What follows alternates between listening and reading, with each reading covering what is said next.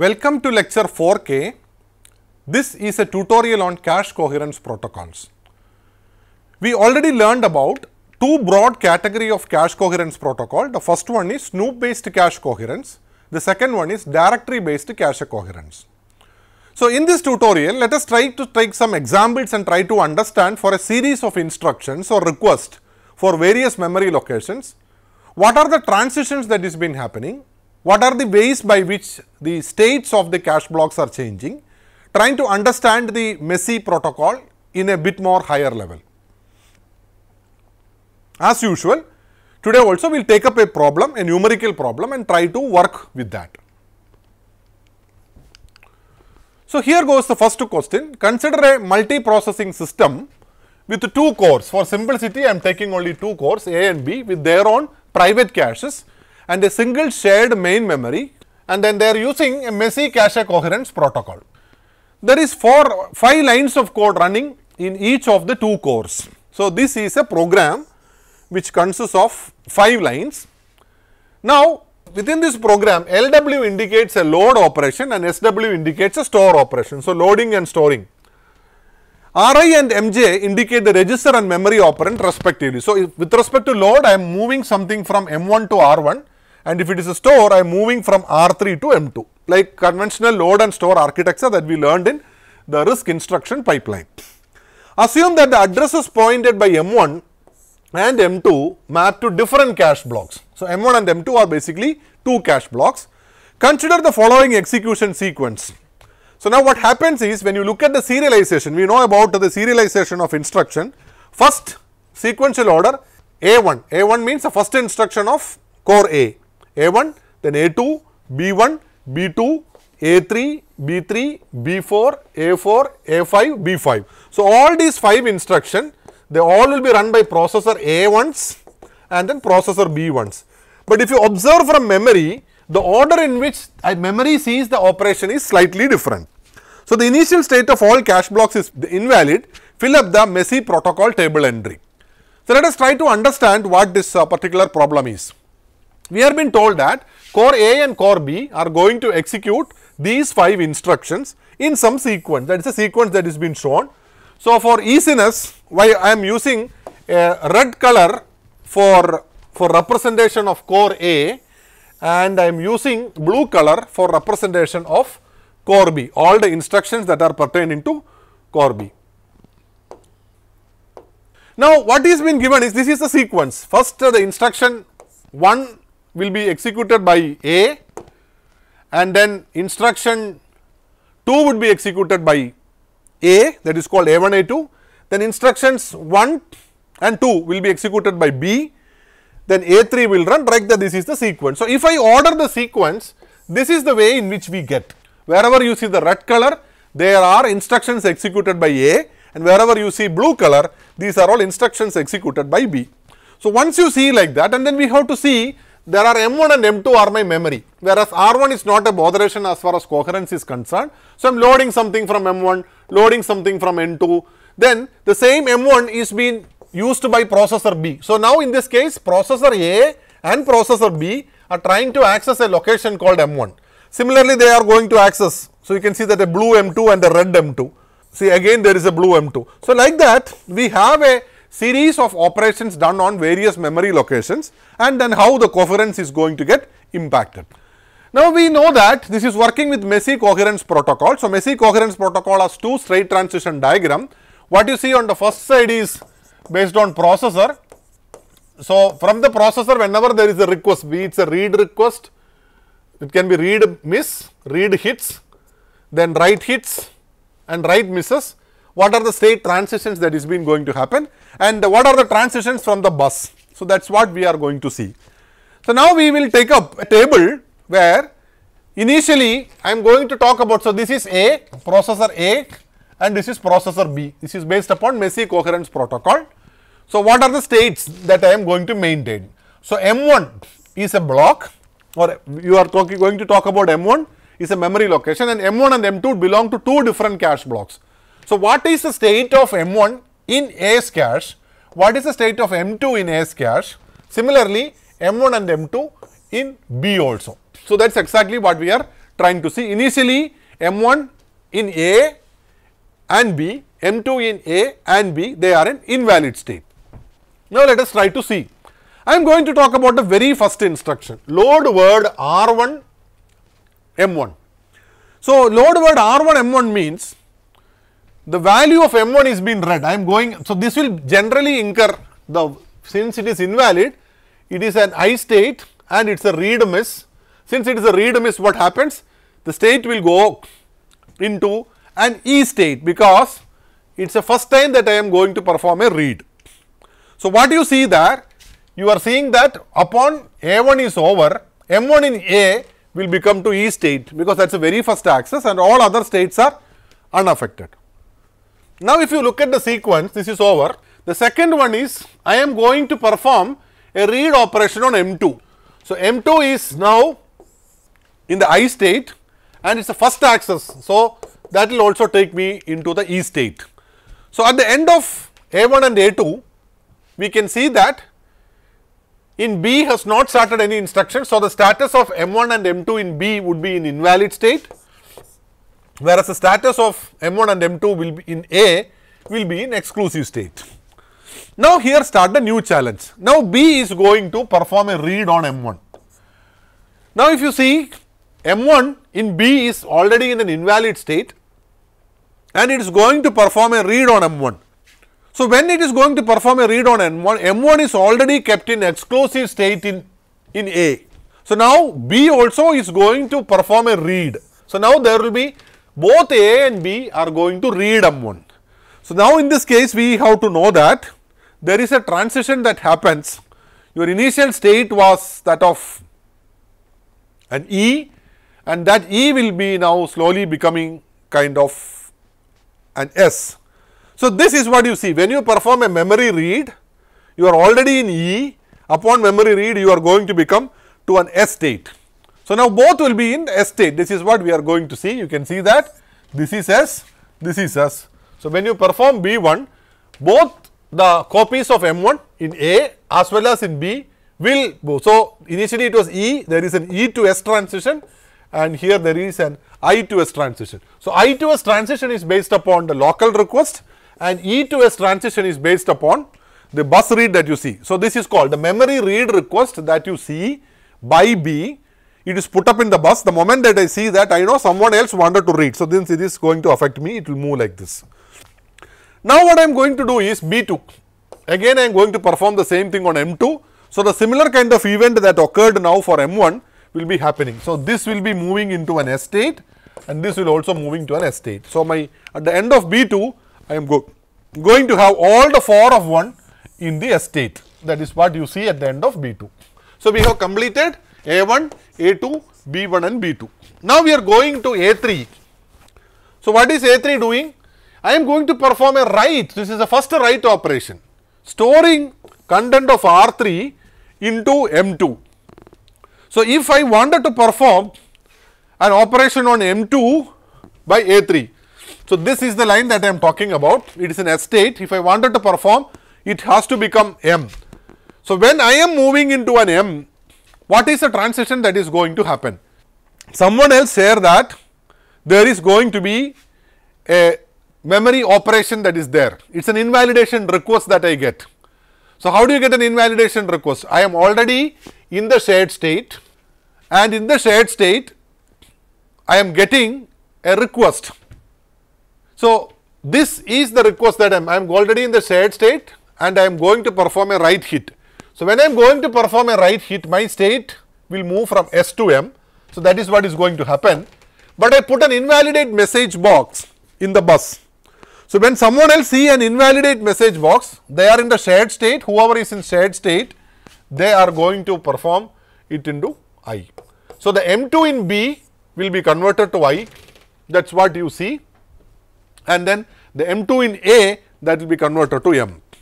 So this is what you see, that S to M transition and this is S to I transition. This S to M transition is because of this operation and this S to I transition is because of the invalidation operation. Now let us go to B3. So what is B3 going to perform? B3 is also going to perform a write. So now if B3 is going to perform on a write, it is a write miss. When B3 checks, it is already an invalidate. So, this invalidate has to go to modify. So, someone else keeping, that will come to I. So, that is what is going to be the request. So, what is the transition that is going to have? I am already encountering a miss and I wanted to perform a write operation. So, I move from I state to M state, that is what you see here. And at the time I am telling that write with an intention to modify. So, anybody who will see with a write to intention to modify, this is what they see. So, it move from M to I. So, with this my B3 is also over. Now, I am going to B4. So, B4 is I am going to perform a store operation to M1. So, when I perform a store operation to M1, so this is the block that I am talking, it is going to be elevated from S, I am going to go to become to an M state. So, in an M1 in B, that is what we are going to see next, S will go to an M. So, when it goes to an M, anybody who is in the shared state, they will become an invalid state. So, this is what you get now, S will become to M and here S is going to become I. So, what is this S to I transition? This S to I transition is because of this, and when I perform S to M, an invalidate block is been given, and that is a transition that I get. So, B4 is also done. Now, we are going for A4. A4 is going to perform an operation on M1, that is a store operation on M1. So, store operation on M1 means I have to modify this to M. I am going to perform a store. So, whoever is keeping, they will become an invalid state. That is what we have to exactly see. So, this I to M transition is because your A4 wanted to have a write. So, this is an I to M transition that you see. Because of that, I put an RWITM, that will be there. So, anybody who is keeping in the M state, they will get themselves invalidated. So, that is what is going to happen in A4. Now, also there is one more operation A5, but A5 is actually a read operation on M2. So, if it is a read operation on M2, then from I it is moving into an S. So, once I move to an S, then this will get downgraded to S. So, that is what you see here, S and S that you see. And then with that A5 is over and last operation is B5. B5 is a read operation on M2. So, if B5 wanted to perform a read operation on M2, so this is the final state that you see, M which was there and that is going to be retained. So, finally, you see that A is going to read. So, the last operations are going to determine A wanted to perform a reading on M2 and B wanted to perform a reading on M2. So, what we have seen in this question, we have given a sequence of instructions and then we have given the states for M1 and M2. For each of the instruction when it is executed based upon the state diagram, we have seen what is the consequence. Now, let us go into directory protocol. A computer uses a directory based cache coherence protocol for a total address space of 32 GB and we are using cache blocks of 128 bytes. The directory is equally distributed across randomly across 32 nodes in the system. So, each directory entry for a cache block has 1 bit for the processor and then 1 bit per processor and then 1 bit for representing exclusive. So, this is a case of P plus 1 bits for each cache block. The total directory size in each of the 32 node. So, each of 32 node has 200 MB, that is the size. How many processors are there in the system? A very good question. Let us try to understand what are the key points. It is a 32 GB memory, 128 byte block size, 32 nodes are there and 200 MB is the size per node. So, what is the total blocks that you are going to be associated with the directory? Number of blocks per node. So, we have total of 32 GB address space and then what is the total number of blocks out of this? Our block size is 128 byte. So, this 32 GB I divide with 128 bytes, then I will get the total number of blocks. But these blocks are now scattered across 32 nodes. So, divided by 32 nodes. So, the size is going to be 2 power 35, that is by 32 GB, that is 2 power 35, 128 byte, that is 2 power 7, 32 nodes, that is 2 power 5. So, 2 power 23 blocks are there per node. So, if you talk about a directory structure, then each of the node have to maintain details about 2 power 23 cache blocks or 2 power 23 blocks. Now, how much is my directory storage per node? I have total 200 MB. So, 200 MB means 225 into 8, that is called 200. I am trying to represent 200 as 25 into 8. Megabytes means 2 power 20 bytes. So, it is nothing but if I remove this 25 here, then total of 2 power 23 bytes would be there, this one, and then bytes to bits when I convert, this will be total of 2 power 26 bits. 25 into 2 power 26 bits is nothing but the storage in a directory. Now, directory storage requirement per block. So, this is the total. So, how many blocks that is been mapped? 2 power 23 blocks. So, 25 into 2 power 26 bits will keep information about how many blocks? 2 power 26 blocks are there. That is essentially what I am going to talk here. So, this will give you 200 bits per block. So, how this is 2 power 23. So, 25 into 2 power 26 bits is my total directory storage. How many blocks I have? 2 power 23 blocks. There is a small mistake here. So, 2 power 23 blocks are there. This shows that I am having 200 bits of information in my directory structure per block. Now, how much is there per block? I have P processors plus 1, that is going to be 200. So, each directory entry has P plus 1 bits, where P plus 1 is equal to 200 that you get. So, I am going to talk about 199 processors in this design. So, what is the summary in this case? We are talking about a directory structure, total physical address capacity is given. I am telling that my cache block size is 128 bytes. So, from the total physical capacity, I know how much is going to be my one block. And now, when I divide that, we will get total number of blocks in the system. These total number of blocks, I am using a directory structure where it is distributed to 32 nodes. That means, physically this total 32 GB is scattered across 32 nodes, and each node will keep some information about those cache blocks. So, how do you divide that? So, that division is done with the total 32 GB is being divided by 128 by 32, then you will get total number of blocks that are stored per block. Now, the directory storage is 200 MB. With the bit and byte translation, I will get 25 into 2 power 26 bits is my 200 MB. This is the information of how much blocks? This is the information of 2 power 23 blocks. So, when I divide, I get that for each block, I am reserving 200 bits. And what is the structure of each block? There are P processors and plus 1 exclusive bit in this particular protocol. So, my P plus 1 is equal to 200 and P equal to 199. That is the way how we solved. Let us now move into one more question. Consider 4 processors, 4 memory locations in this case, A, B, C, D, and I am going to talk about a 24 MB, 24 megabyte byte addressable physical address space. So, I am going to talk about 24 MB of my main memory and it is byte addressable. What are the addresses? A is equal to 125640, 125800, 125840, 125620. So, these are the hexadecimal addresses of this 24 MB.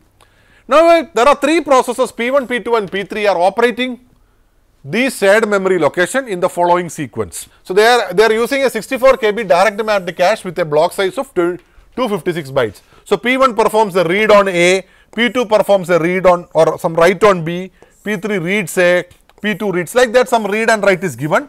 I have no idea this A, B, C, D, are they same block or different blocks? So, we have to figure it out. So, now the question is list out the bus transactions and corresponding actions taken by the cache controllers of P1, P2 and P3 on these operations. So, what is the question? Let me try to simplify it. We are given 3 processors P1, P2, P3, 4 memory locations, their address are given, the cache memory specifications are given. Now, some operations are being doing, are they on same memory, different memory, any transaction happen? We have to see. So, from the given data, let me try to find out a number of sets. I am going to talk about what is a cache memory, 64 KB. So, it is 2 power 16, it is a direct mapped cache with a block size of 256 bytes. So, 2 power 16 by 2 power 8, it is 2 power 8. So, 2 power 8 sets are there. Since I am talking about 24 MB, 24 MB means 2 power 24 bytes are there. So, I have 24 bits in the physical address, 8 bits is for index. Since I am using 256 bytes as offset, again 8 bits for offset, the remaining is for tag. So, 8 bit tag, 8 bit index and 8 bit offset. If that is the case, the hexadecimal value of A, B, C and D are given. The first 8 bits represent my tag, represented in the red color in the address. The green component represent the index and the black component represent the offset. So, if you look at this, A is mapped to set 56, B to 58, C to 58 and D to 56. So, their tag all are same. So, in this case we can know that A and C, in this case like you have A is 56 and your D is 56. So, A and D are mapped into the same cache block. Similarly, C and B are mapped to the same cache block. So, this is what you will see here. Okay. So, in short, from the address we can know A, D, they are mapped to set number 56, B and C are mapped to set number 58, tag is same. So, anything that you do on B, somebody else is trying to perform something on C also, it is going to have its own impact. So, with these details, what we see is your A and your D set number 56, they are mapped to the same block, B and C are also mapped into the same block. So, now for these kind of operations, let us try to understand what are the things that is being done. So, let us take one by one. So, A and D are same, B and C are same. So, P1 reads A. So, P1 reads A, since everything is initially empty, what is the set of operations that is been happening when P1 reads A?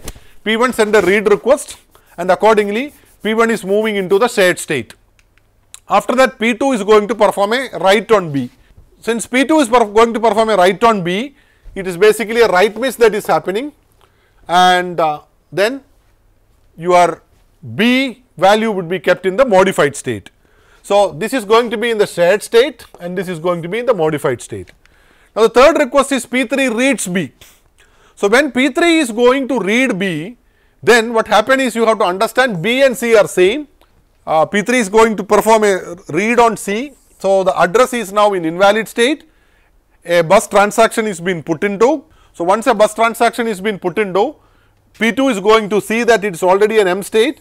So, this will go to this and it is already a read state. So, it is going to perform a read miss. So, in this case C will become S and this will also become S. So, that is the shared state, this also will become in the shared state because B and C are going to talk about the same one. Now, P2 is going to read on B. P2 is going to perform a read on B. It is a local hit that you see. There is no issue as far as that is concerned. It is basically a read hit. It is strictly local. Then P2 is going to write on D. So, D is first time that I am going to talk about. A has kept, so this A and D are the conflict. A is kept under the shared state. Now, D is going to perform a write. So, because of that write, what happens is, you are going to a modified state, but someone else already keeping it. So, this will result in this shared state going to become an invalid.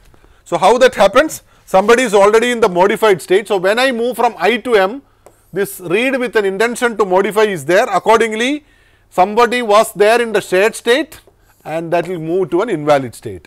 So, in short, the moment my fifth operation is done, it is going to have an impact on P1 reads A. The next operation is P2 is going to perform a read on A. Already P2 has performed a write on B, so the state is in the modified state. So, any read on A is considered as a local hit, so there won't be any change at all. So, once you are familiar with the transition diagram from the processor side and the transition diagram from the bus side, for each of these requests, we would be in a position to understand this. So, this is the way how it is going to be working. And the last one is P3 is going to perform a write on C. So, P3 initially has read a value C and then P2 is going to perform a local reading. So, now at this state what happened is P3 and P2 both are now accessing C and B. So, both are in S state. Now, P3 wanted to perform a write. So, from this S state it will become modified. So, whatever was P2 keeping on B, that will go to an invalid state. So, these are the basic state transition that is been happening. So, what we have done here, the concept is simple. We have given some addresses. From the address we need to find it out. What are the set numbers and what are the tags. So, we will find that certain addresses are of the same block. So, this is a case of some true sharing and false sharing cases, and accordingly we are able to figure out how the transition happens. So, looking at the state transition diagram, looking at the address, we will be in a position to extract out where what change happens. So, I hope with this tutorial, with the coherence protocol that we already studied and working out with these problems with real life examples of a sequence of instruction, there will be good clarity on how coherence protocol works. So, with this we are coming to the end of cache coherence, and with the video lectures of the initial theoretical background together with today's tutorial video will give you a good grip on the subject. I hope you will enjoy the learning. Thank you.